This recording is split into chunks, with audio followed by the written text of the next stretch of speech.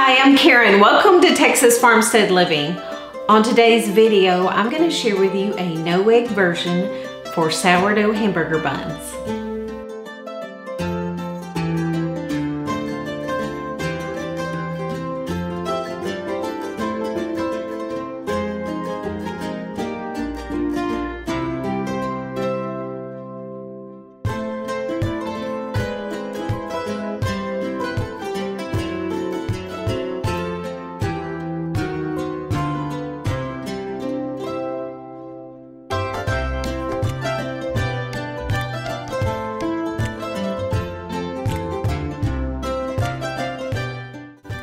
Hamburgers are my go-to quick meal for serving to a large crowd. When my 5 children were growing up, we had hamburgers at least once a week. The hamburger buns we're making today are for Sunday lunch after church, and I'm making them. I'm going to freeze them, and I will have within minutes, a meal for a lot of people. This recipe is a very easy recipe with a little hands-on time. I make this dough before I go to bed at night, somewhere around 9 p.m. In the next morning, I put the dough in the refrigerator and I leave it there until I'm ready to shape my buns and let them rise. So this is, I may have spent 10 minutes on the whole recipe. What you will need to make this recipe, you probably already have on hand. But today we're going to use unbleached organic flour. I normally make whole grain baked goods for my family, but today we're just using regular, widely available flour. I'm using raw milk, but just use whatever milk you have. Of course, your sourdough starter, sea salt, butter, and you can use whatever sweetener you like. You can use any kind of honey, maple syrup, sugar, your choice. I really like to bake my hamburger buns on a stoneware cookie sheet because I shape them and I'll just leave them on here to rise, and that's my favorite way to bake hamburger buns. But you just use whatever you have, whatever cookie sheet. Okay, let's get started with our recipe. First, we're going to add 3 cups of organic unbleached flour.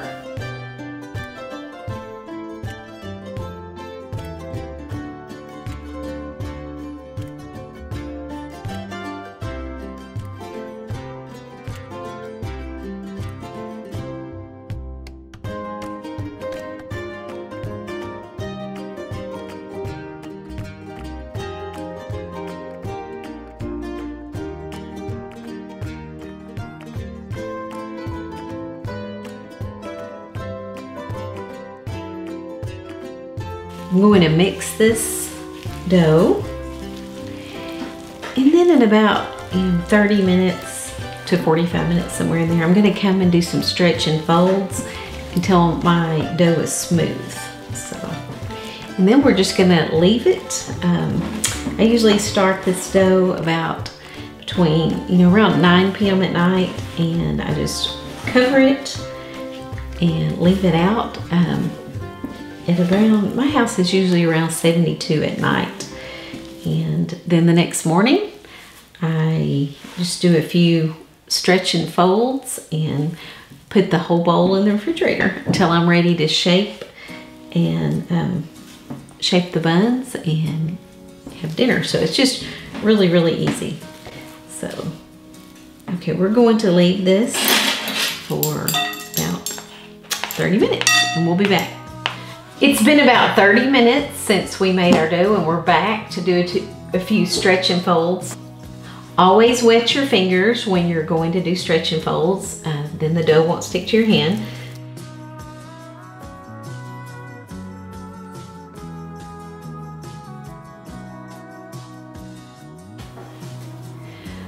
We're going to cover our dough and set it aside overnight, probably 10 to 12 hours. And at night, my house is around 72 degrees, and as always, sourdough is very affected by time and temperature.